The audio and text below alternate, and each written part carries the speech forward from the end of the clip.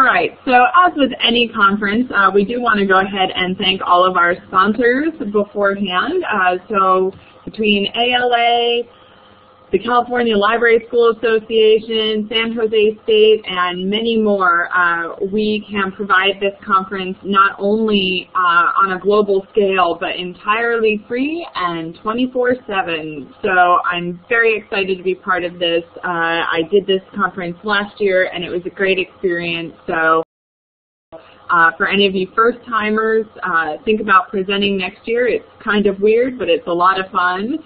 And let's just get right into it. I've got a lot of interesting content, and I'm glad that you've all chosen to join us.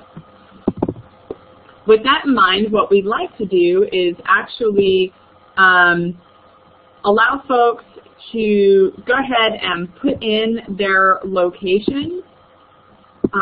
So for me, I'm going to go ahead and put in around that Tennessee area. And then all you've got to do is select that little star along the right-hand side of the page and select where you are. So I've got someone in, looks like California.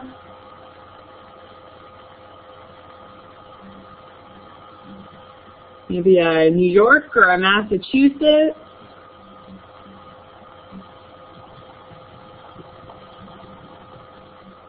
Maine, you're way up there. And Hungary. Excellent.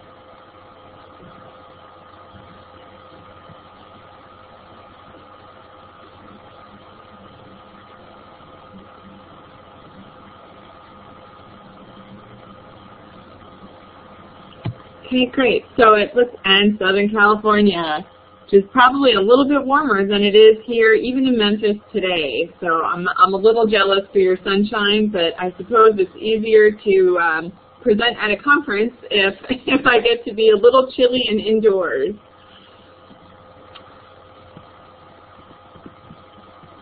All right, so we've got my slides loaded, and I'm going to go ahead and get started. So you're all here for what I'm affectionately calling a MOOL and a MOOC, but essentially librarians in massive open online courses.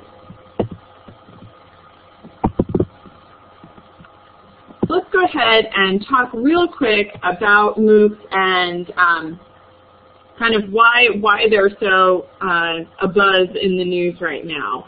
So you've got the fact that MOOCs are massive open online courses, which makes them a hot topic for global education, a controversial topic for proprietary and copyrighted resources, as well as a huge source of debate for educators all over the world. So what's so hot about them? What's so controversial about them? All right.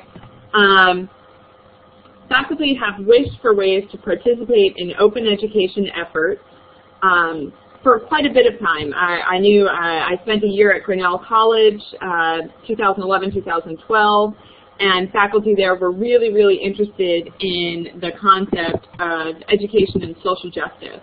And so I think in part the open education efforts has to do with that interest in social justice, but it also has an interest in just plain old wanting to reach a broader audience. For the students, it brings the opportunity for contact with education from some really excellent institutions, of course, as long as you have an internet connection, right? So there is sort of some fee to use because you've got to at least be able to get to an internet cafe or something like that to actually spend time with the material. So then you've got distance learning on a global and tuitionless scale, all right, and you have the questions surrounding that as to whether that's a good thing or a devaluation of the college education. There's a number of articles in my notes for these slides, so if you have an interest in the slide notes, just go ahead and email me after the presentation. But Steve Kolowich wrote quite a few articles for the Chronicle of Higher Education that sort of call attention to the pros and the cons and what schools are actually struggling with having to do with MOOCs. And not the least of all includes, can you really learn in a MOOC? and who's looking after the quality of the MOOCs, and frankly, do we care? If it's free, do we care about the quality of it? I guess it's the difference between just taking someone's car off the street and going out and buying a Lamborghini for yourself, and what are you looking to get out of the experience, and how much do you actually want to pay for that? So I wanted to do 3 polls really quick. And so we'll start with the first one. And what I'm looking for there is how many of you have participated in a MOOC as a student. I don't care if you have finished it or anything like that. So I've just got to... So I'll say that I have participated in a MOOC.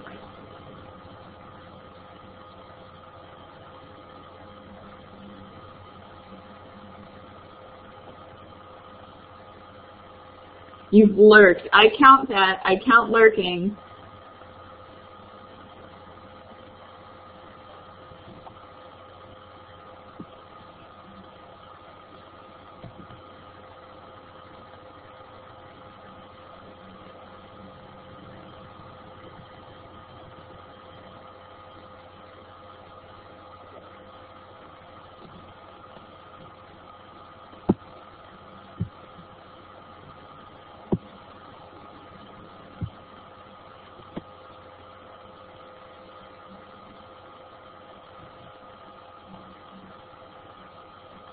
Okay, great. So it looks like most of you have at least interacted with the MOOC in some sort of a way.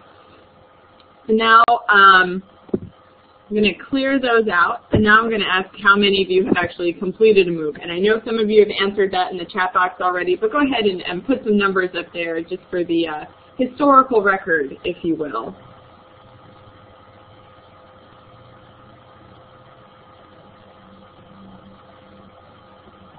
Unfortunately for myself, I actually have to put a no for that. I've wanted to. I have wanted to so badly, and it just has not seemed to come together for me yet in terms of timing.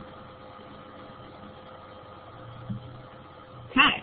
So our numbers are actually kind of the reverse of what they were for the last question. We had 4 people who had been in MOOCs and 1 person who'd completed it, and then 4 here who haven't been able to complete it and 1 who's actually been able to. It wasn't the length of it. It said, in addition to being a full-time faculty member, I am also pursuing a second master's. And so between that coursework and my full-time work, I personally had a lot of struggle just sort of staying dedicated to, sort of this MOOC hobby of mine. All right, and so I'm going to clear that, and I'm going to ask my final question, which is, how many of you are here because you're a librarian who is interested in becoming part of a MOOC either at your institution or locally?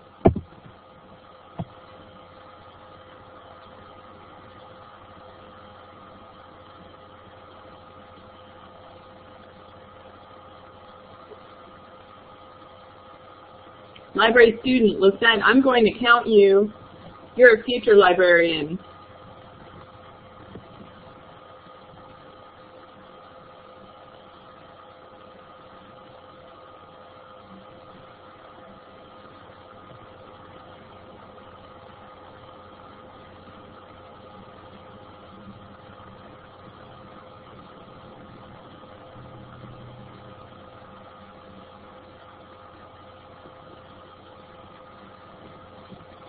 Okay, great. So thanks for going ahead and writing and pulling some of that information in. That just helps me get a sense of who you are and what brings you here today. So let's go ahead and what I'd like to do is talk about a few of the things that I have done in terms of my own research. So within the abstract for this presentation, I wrote that I had done a survey this past spring about sort of faculty and MOOCs and where they see MOOCs going, and sort of how I then see librarians participating in that. So first, I'd like to start with the survey itself and talking a little bit about that. There is a link to that on my website, which is also listed towards the end of this presentation. But if you'd like it now, I can also show that to you in case it would be helpful. So I'm just going to go ahead and put that in the chat box there. Okay. So, wrong one, sorry. Okay, so the goals of the survey were to discover variations in faculty status among MOOC faculty, okay, whether MOOC faculty have established relationships with the library and or librarians at their home institutions, whether MOOC faculty attempt to incorporate information literacy outcomes into their MOOC through learning objectives or other means, whether librarians at the home institution of the MOOC faculty member have played a part in the MOOC course development process, and to gain insights regarding institutional or other incentives for MOOC faculty, which may illuminate both barriers to and opportunities for librarians within MOOC. Another primary research goal was actually gauging MOOC faculty interest in and conceptualization of librarians within MOOC. And that primary research goal was sort of what I was lightly trying to get at. So the survey itself obviously wasn't perfect. They rarely are. But it was a way of getting faculty, I guess, to think and to conceptualize what these relationships might be like moving forward. And so the methods I used to put together this survey and the information ultimately for the article that I put together included an access database of Coursera courses, and there's sort of an as-by date on that. A Qualtrics survey, which I had open from mid-May through July 1st, and a few interviews that I did with some relevant individuals. So with the access database, I put together course title, primary instructors' names, email address, which I gathered from hours of web searching, the course category and subject areas, the duration of the course, the estimated workload in hours, whether a signature track was available for that course, and if so, at what cost. The home institution of the primary instructor, the location of the home institution in terms of country, the language the MOOC was being offered in, names of additional instructors, total number of non-primary instructors, things like that to get a sense of the level of teamwork necessary to put these together. This provided me with an opportunity to understand the distribution of the subject areas, the engagement of international faculty members, as I said, the extent of team teaching, and the average workload a Coursera MOOC student might anticipate doing in order to complete the MOOC.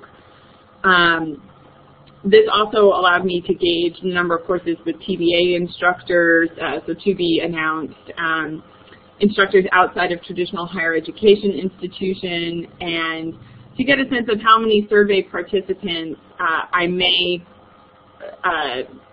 be reaching out to who may not have English as a first language. And so fluency in the actual survey instrument would be complicated by things like that.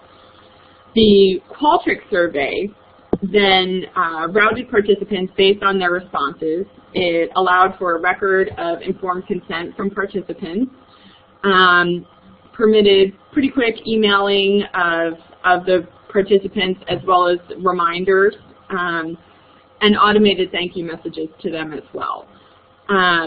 Questions in the survey were multiple choice, choose all that apply, or written responses.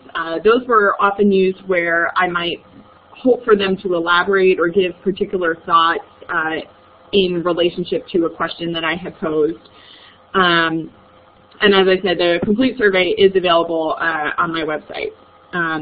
The interviews, the individuals listed there, John Schenk, if you don't know him, is really interesting, does a lot of great work.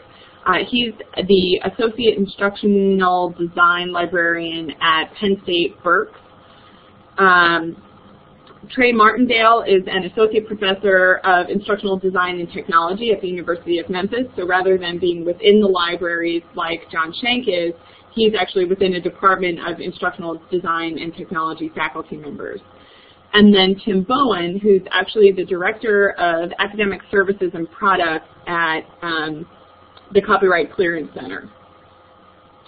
And yeah, so that's, I mean, those are the basics of the people that I ended up talking to.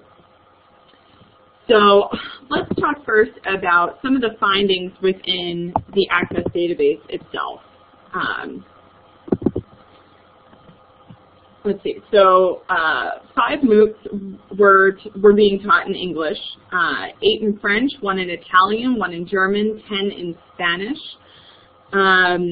Those groups were surveyed, but I did anticipate that some of the participation levels may be low due to lack of fluency in English. 19 courses were not hosted by traditional institutions of higher education. Examples of that would include the American Museum of Natural History. 101 of these MOOCs, which comprises about 28% of the courses on Coursera, would be hosted by institutions outside the United States. Examples of that were the Commonwealth Education Trust, which is in the UK, the University of Copenhagen, which is in Denmark, the University of Toronto in Canada. Each of those was hosting 8 MOOCs.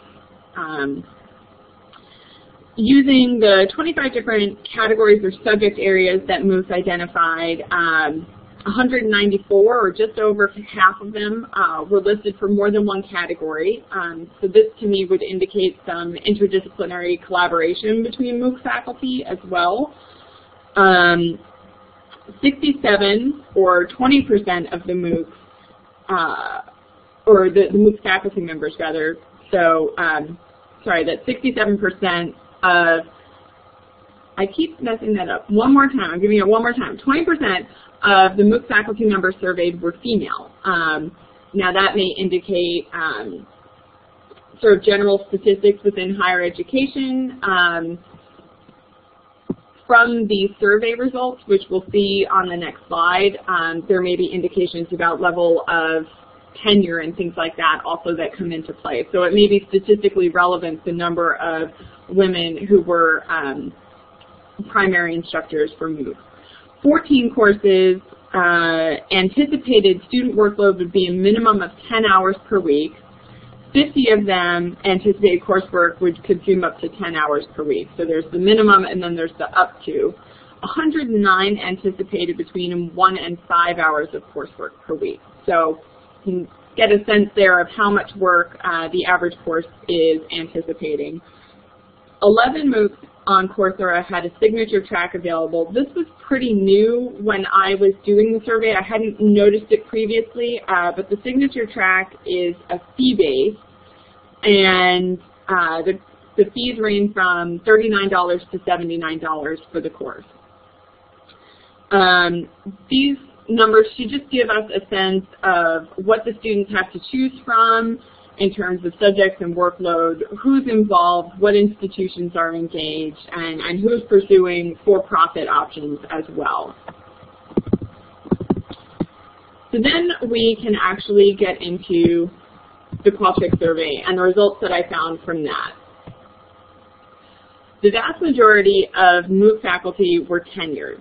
So that's a full 70% of those who responded were tenured faculty at their institution. So again, looking at the number of women participating, the number of women generally who are full tenured faculty members is a little lower than men. So that's sort of to be expected in the MOOC arena as well, but that was pretty interesting to me.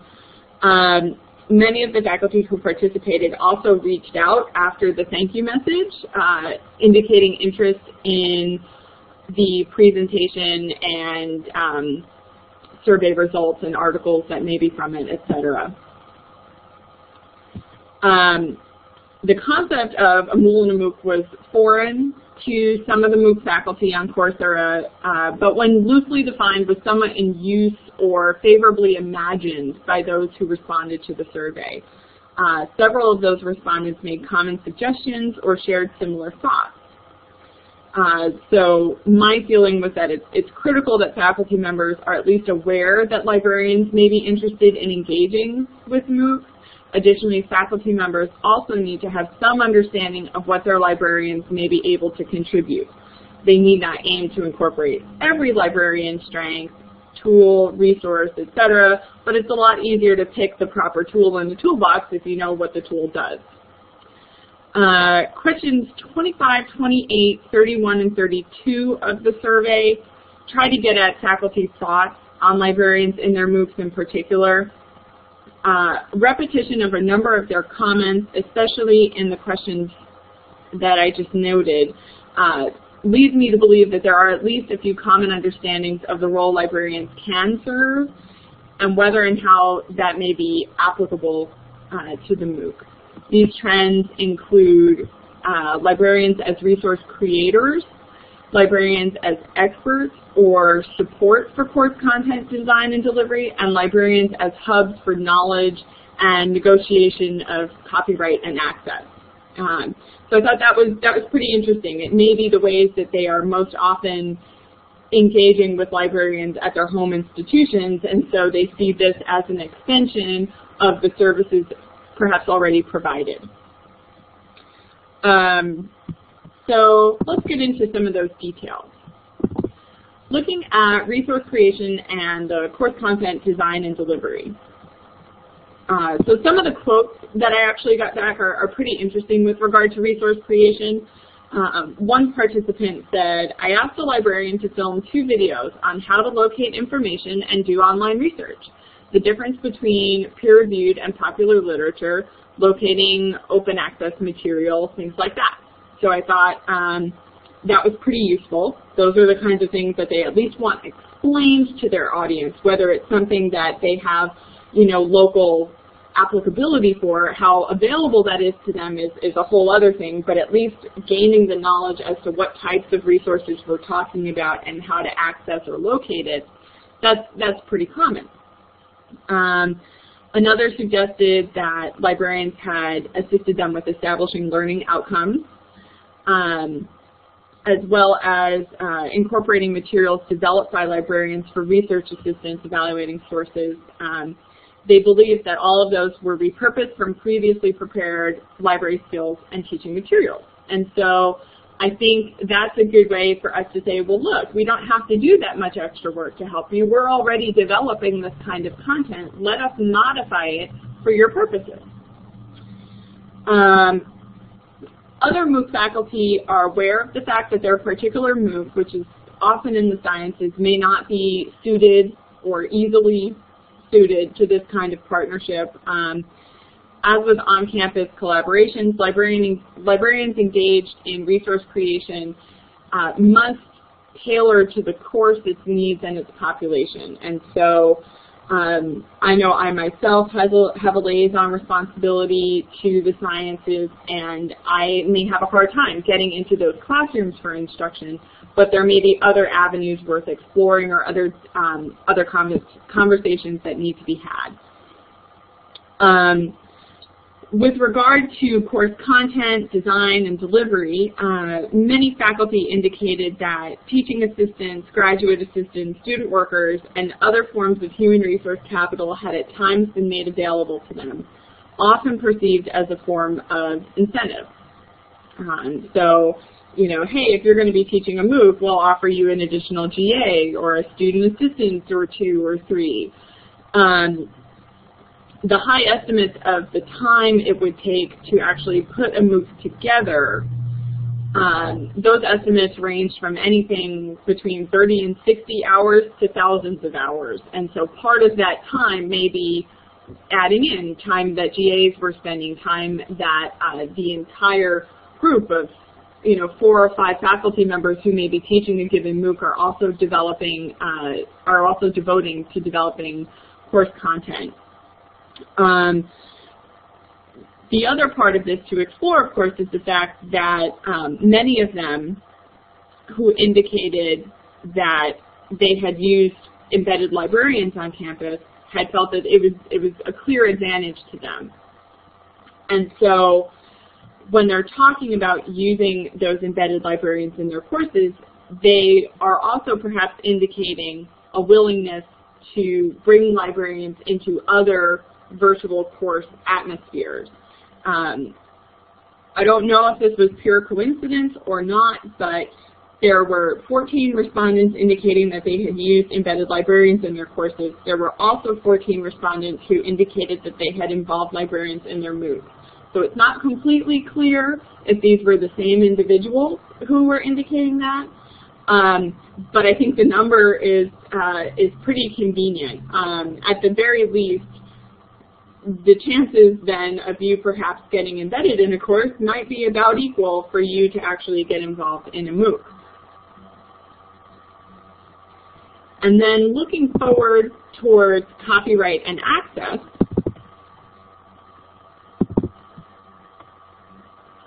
I think many of those in the room may be aware of the fact that librarians are frequently engaged in discussions about and workshops involving copyright, open access, fair use, Creative Commons, many other arguments regarding copyright and access. You might be an institutional liaison for copyright purposes. You may be instructing students on plagiarism. You might be discussing the frustrations of, importance of obtaining copyright clearance to faculty members for electronic resources, what open access is, and all these different nuances of copyright. And so because we're often arranging electronic and print reserve items, many of us also administer or clear PDFs for content management systems such as Blackboard. Many also assist student and faculty members with printing and scanning, and that also becomes part of copyright, as well as, of course, looking at ebooks and how much you can print, how much you can't print, etc. Given the wealth of direct and indirect copyright-related activities in which librarians engage, it seems a pretty natural fit that faculty instructing in MOOCs would approach librarians about course content concerns, issues, availability, and negotiation. Furthermore, I think as the MOOC grows in a credit-bearing direction, as some institutions are looking to do, and we'll talk about that a little bit further down the road here, librarians will be an important institutional resource, at the very least, in looking at these copyright issues. So staying current with that and becoming engaged in that would be something that would certainly behoove librarians across the country. I had mentioned earlier that I had a conversation with Tim Bowen at the Copyright Clearance Center. Part of what he discussed was that the Copyright Clearance Center had piloted a partnership with the Stanford Intellectual Property Exchange, which is SIPEX, with a Stanford course offered on Coursera back in spring 2013.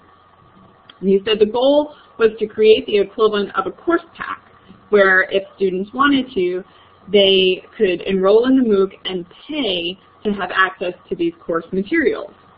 These were one-off. They were only certain items or sections in which they were interested if they wanted. So if they only wanted week 2's material, they could just purchase that.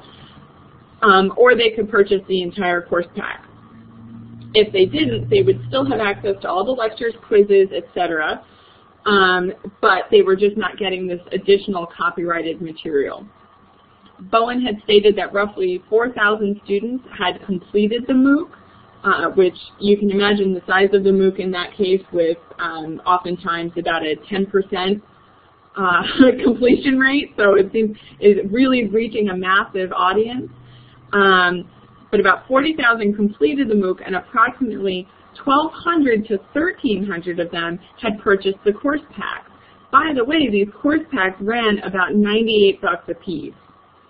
So there is money to be made here, and I have reservations about some of that, but at the very least, people were willing to pay something for the additional content, and it allowed the content to be accessed in a fully legal way, which I should support. This conversation with Tim took place after the ALA conference in June of 2013. He had, the Copyright Clearance Center had a luncheon of some sort that I attended, and so he and I had a long conversation afterwards. But the meeting in general, the first item on their agenda was talking about MOOCs and libraries. And it was a very engaging discussion. Part of it was that they were interested in knowing if this CIFIX option was something that librarians felt would be a viable option moving forward, whether we had additional ideas or concerns.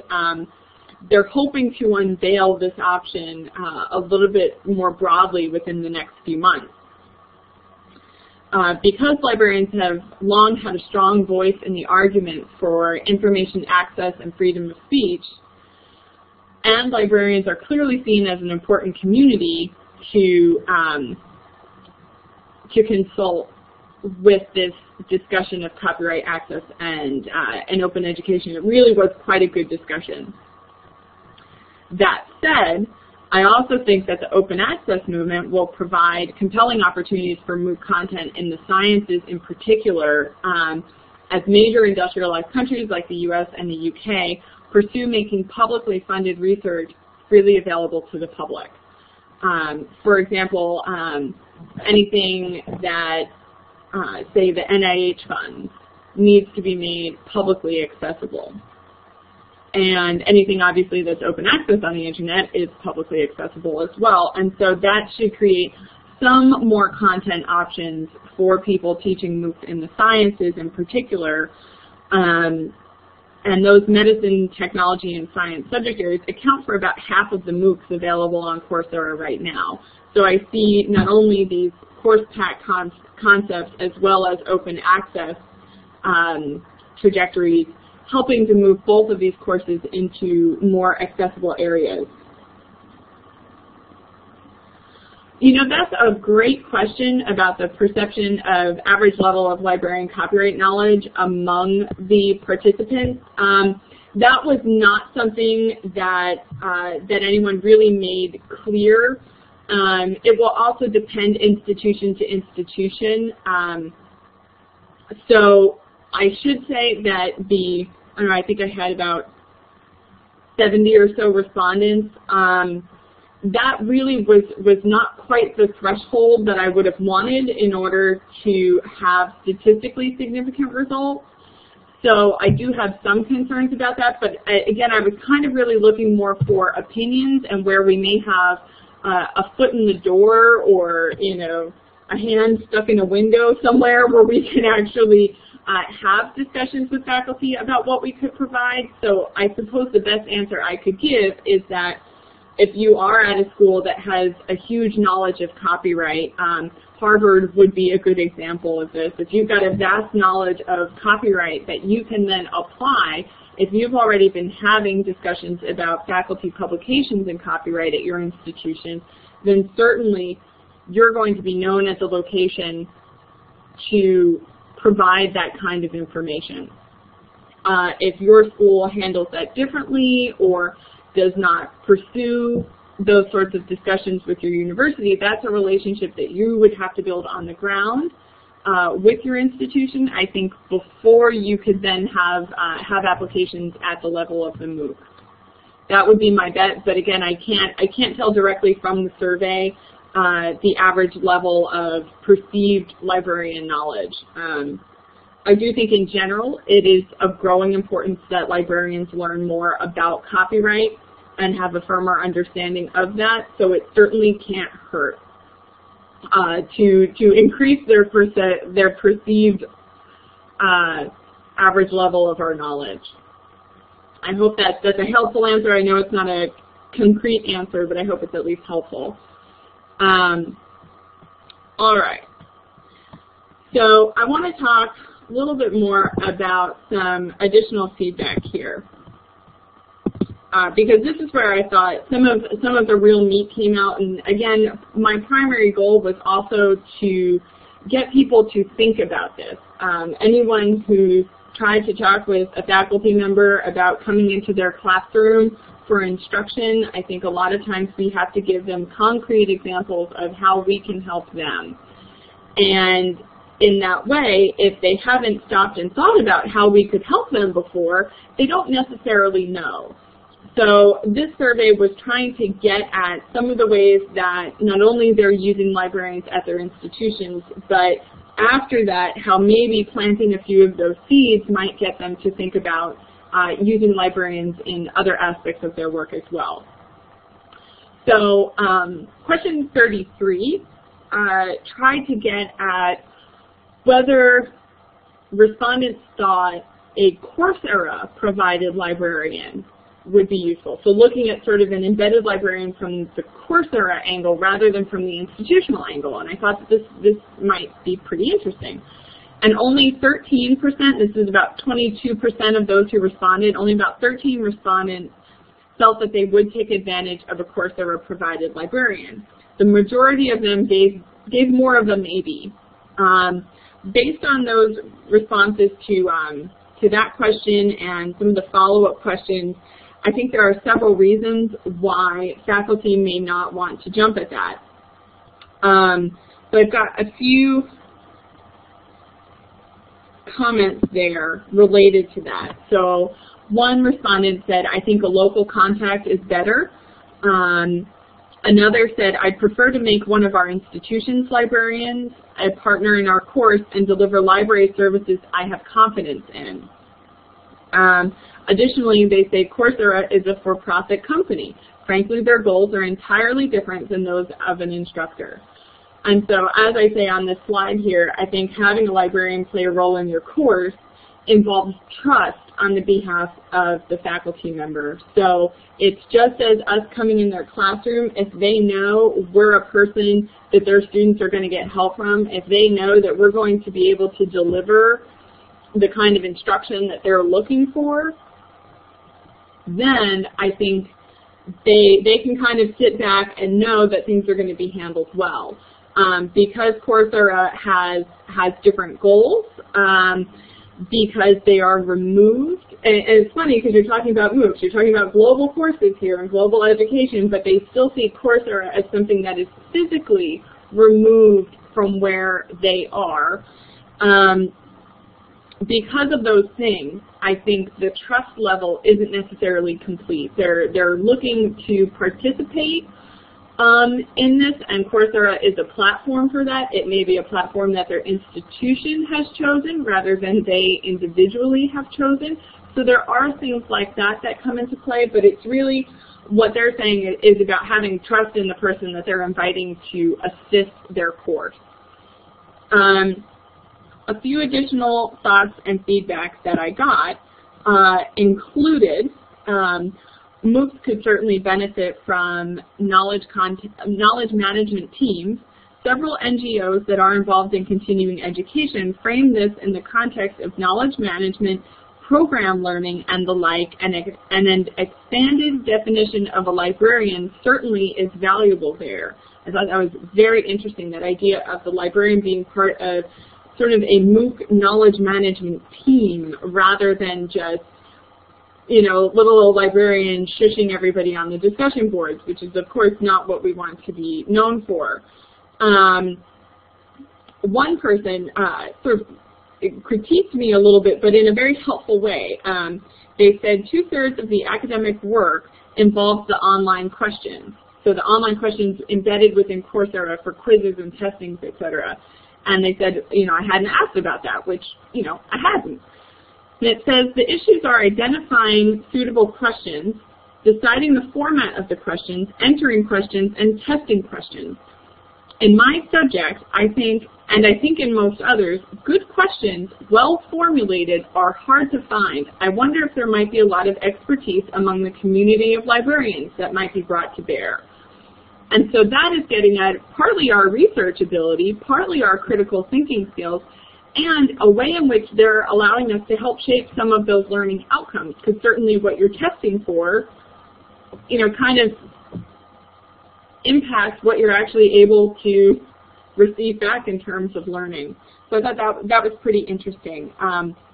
Someone else said that they had just participated in a virtual panel on MOOCs organized by the Association of College and Research Libraries, so ACRL. It confirmed my opinion that librarians are way ahead of most academics when it comes to the transformative power of information technology. So librarians engaged in instructional design, in emerging technologies, in instructional technologies, in virtual assistance, distance education, all those areas in which we engage with our systems and our services through technology, I think is what they're getting at there. This is something that we've been doing for years and years now. So I thought that was also pretty cool. And the last comment I'll read says, I believe that the overall issue of librarianship has so far received insufficient attention in the discussion on MOOCs. There is an unfounded belief that the brave new world of online learning relegates libraries to a secondary position. This is, in my view, wrong. Libraries remain indispensable, and we have been extremely grateful for the support we have received from the Royal Library of Denmark. And so in that statement, that's obviously coming from an international library, which I thought was pretty great too, but also, you know, that sort of unites the front on the sense that, okay, so nationally, internationally, this concept that we've heard time and time again of libraries becoming obsolete, librarians becoming obsolete, books becoming obsolete, all these different things engaged with librarianship becoming obsolete is completely unfounded. Things have to shift, but as some of, forgetting the exact article that I had read, but it'll be in the bibliography of the article of the similar title to this publication, but it talks about how, you know, we're one of the best change managers in terms of field and skill sets that there are. Librarians are change managers. We have managed to go from the papyrus to the ebook and digital collections and digital repositories and everything in between. And so we have made these changes fluently and with excitement and maybe a little bit of grumpiness, but that's usually because we have to provide metadata or something, and you know, that's a whole other issue. So I thought that was very interesting. And these statements also highlighted for me that there are several areas of collaboration that hadn't been, you know, that I hadn't, you know, really thought about yet, which to me is a wonderful thing, and that this is creating a dialogue for collaboration, and that's completely necessary if we are going to be more involved. It's not just on our terms, and it's not just on their terms. So I also wanted to identify a few areas for future research. And of course, my first plug here is, if you're interested, get in touch, because I would love to collaborate further.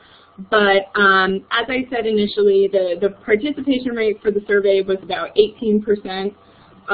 I could have used about double that, to be honest. I've seen things that say that about 30% is what you're looking for from online surveys, and I just wasn't there yet. But the experience and the thoughts of the faculty that did participate really generated a wealth of ideas for me for future research, and I hope some of these will interest you as well. So as we're trying to figure out what our role is in MOOCs and where we want to go with it, I had about 6 ideas, and I'm going to show you 3 per slide. So the first idea was that further research into whether MOOC faculty members who are regular users of their institutional libraries and librarians more or less predictably have an interest in bringing librarians into their MOOCs. As institutionally run and credit-bearing courses become more and more popular and prevalent, I expect that institutional libraries and their librarians will become more and more involved. Additionally, it may be easier to survey in that regard, because you could look institution by institution rather than approaching all Coursera faculty, which is what I did. Idea 2, I was thinking that As humanities MOOCs continue to develop and become more popular, currently more are offered for the physical, biological, and social sciences. I think our special collections and archives of our libraries and other relevant library collections, whether they're academic institution-based or not, will become more involved in MOOCs too. I would love to see this relationship develop, and I would love to have research that helps that along the way. The way I would see it is libraries often see users in the humanities more often than we see users in physics. And if that's the case, then as more humanities MOOCs start coming out, we might expect more librarian involvement in the humanities courses because that's what they're used to doing. And that's a way that they're used to engaging in research and education and learning, etc. The next idea has to do with copyright. So given the fact that I had that conversation with Tim Bowen at ALA, I don't think it should be the end of the discussion. I doubt it will be the end of the discussion. I'd like to see future research regarding the impacts of these partnerships between Copyright Clearance Center and CIPEX and developing course packs for fee and things like that. I think the research that would be most important would be involving the completion rate of the courses. So does having a course pack, does having a fee encourage you to actually complete the course? I could certainly see if I paid $100 for some of the MOOCs I've tried to do, that would be an investment at that point rather than the hobby that I kind of called it earlier. Looking at how MOOC faculty respond to these fees, as I noted at the beginning of the presentation, I think a lot of faculty were interested in social justice and providing open access to education, and so I wonder if faculty will resist the course pack fees. I also wonder if students will respond with resistance to the course pack fees. Certainly, $100 in U.S. currency is a little devalued at the moment. I think the government shut down for about 2 weeks, so that impacted the dollar a little bit, but in other countries, that's a tremendous amount of money that just would not enable the kind of access to educational opportunities that students are looking for. I'd also wonder if those students and those faculty end up coming together to work to circumvent or avoid those barriers to access. They might be financial, they might have to do with international copyright regulation, faculty interest, publisher agreements, all sorts of things. There was a conference with OCLC at the University of Pennsylvania in March of 2013, which also raised the question of whether tuition translates to productivity. So as I indicated earlier, if I'd paid $98 for a course pack for a course, would that have actually generated productivity if I can't also have more hours in my day in which to do the work? So it's a fair point. It's a good thing to ask. Certainly there are people who want to learn for the sake of learning and not just for the sake of paying for the experience. And I think we've all seen students who pay plenty for their education and are absolutely fine getting very little out of it. So, it's really going to continue spanning the gamut, I think, of different perceptions. So we'll get to ideas 4, 5, and 6, and then I will be pretty much done, and I will open it up to a few questions. So looking at idea 4, okay, the idea of MOOC investment and platform level and the institutional level investments. You've got dropouts, you have plagiarism, you have learning outcome issues, problems with assessments and measurability, user privacy and authenticity issues, honor codes, etc. You've got all those things sort of playing in just as in the normal classroom, right? So at the most basic level, the resources devoted to the delivery and success of any MOOC should supplement the attention an institution devotes to its paying customers, so its original students. So we still need to make sure that we're giving the education that we need to give to the students who are at our institutions, and then perhaps supplement that experience and the opportunities that we have for our faculty with these MOOC options, which is probably why you're seeing so many tenured faculty able to do this as opposed to tenure-track faculty. The capital-intensive investments of human resources, programming, technology, and support systems should drive the ability to create, hone, and sustain these global education efforts, but it is capital-intensive. There was an article in late April in the Chronicle of Higher Education by T. Hugh Crawford that said to MOOC or not to MOOC is not really the question. The real issue is how brick-and-mortar institutions could embrace MOOCs while continuing to build on the strengths of local capital-intensive pedagogical practices, actual in-the-flesh pedagogy in a world of Coursera. I thought that was a really great quote.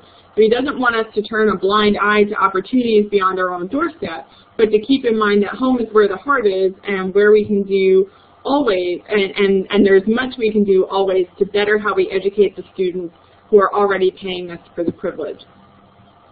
And so do we meet in the middle regarding resource allocation or not? I think for those who are looking to create institutional platforms, whether for credit or free, institutional faculty members have already used MOOCs hosted by for-profit entities, and those people will have the advantage of having experimented with these learning environments already, so we're already sort of developing some strengths at home. They'll have delivered video lectures with quizzes embedded in them, created weekly or bi-weekly quizzes with honor codes, math assignments, use peer review options in that setting, etc.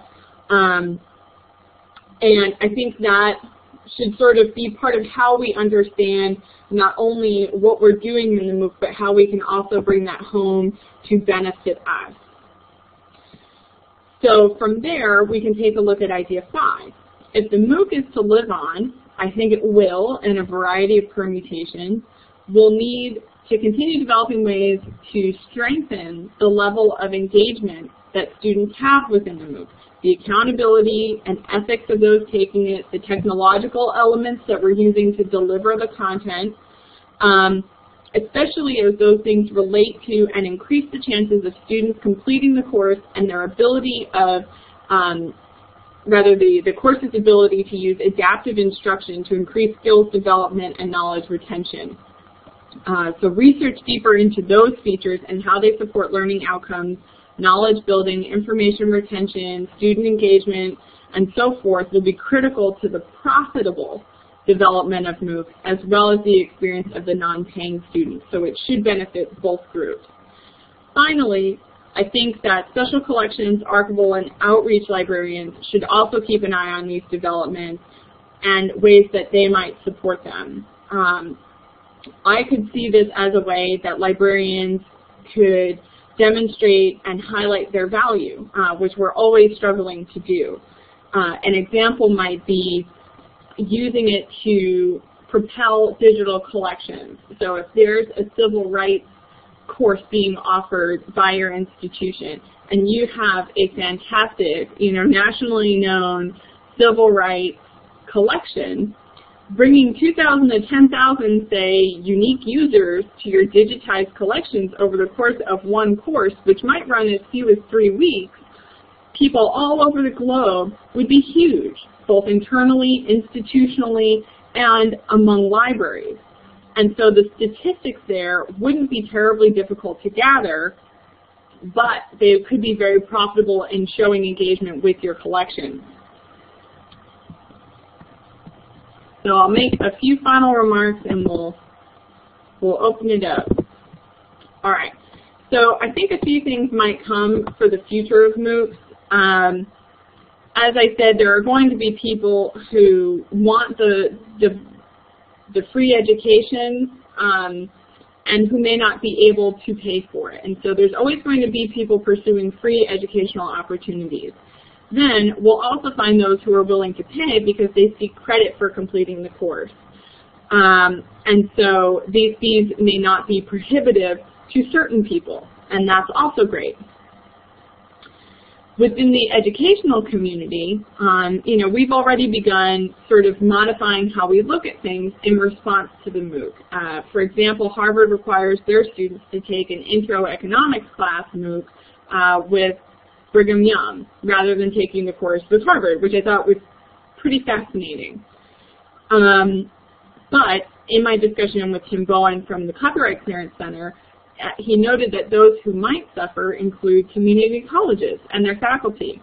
Students might be able to replace 4-credit courses there, which are often used for placement and transfer into 4-year schools, with the burgeoning for credit MOOCs, which may be done much more cheaply by far more illustrious institutions. But I do think that finally, within the education sphere, we do need to keep our eye out for or continue trying to develop an open education system that stays open. There's a blogger named Ed Techie, and I thought he summed it up very nicely.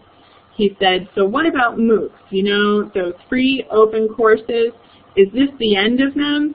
No, I don't think so, but maybe they can now become what we always wanted them to be, focused on access and experimentation, not hype and commercialism. And so I think if we kind of, as librarians, keep that in mind, that it's a service, it's an opportunity that people don't often get to have, and keep our eye on return on investment as a way to generate a smarter, more curious global community, a more engaged global community, I think we'll have something on our hands, but we've got to make sure that we do try to keep a free option available to people all over the world. Now that we've opened that floodgate, I think it needs to stay open somewhere. So that about wraps it up for me, but I would love to hear any questions or address any questions that you may have if I can.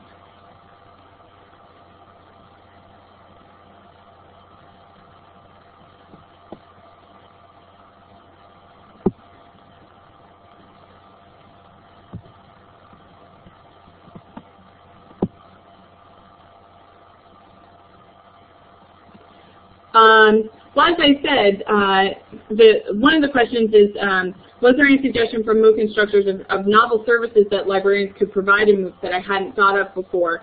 And I do think that that concept of creating the knowledge management team was very interesting. And I think really with librarians, it's not such a matter of services that I hadn't thought of before, but perhaps it's hearing it in faculty terminology. So it's understanding not just the skills and expertise that we as librarians think librarians can offer, but also understanding the terminology and the skills and expertise that faculty see within librarians as well. So that knowledge management team, that copyright expert, which I don't know many libraries that necessarily have one person who serves as their job title as the copyright expert, you know, a few other things like that. I don't think I think in those terminologies, and rightfully so, because I'm within that inside group. But externally to libraries, I think we need to start understanding how to market ourselves to them in their words, because this is their class, this is their product, and this is something that they are using to show their expertise to the whole world. And so if we can take a look at their terminology and start trying to build upon that, I think that's a door that we don't use all that often. We're constantly trying to get people to understand our terminology and our concepts like embedded librarianship and preservation and things like that. We're trying to get them to understand what we do, but we're not necessarily thinking of what we do in their terminology.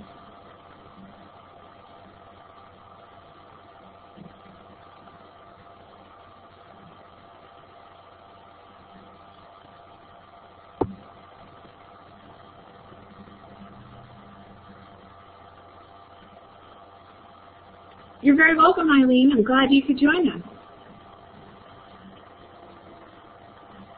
All right, thanks everybody for attending. It's been a pleasure presenting, and please do feel free to follow up and collaborate away and really try to think about you know, what impact we might make in the MOOC atmosphere.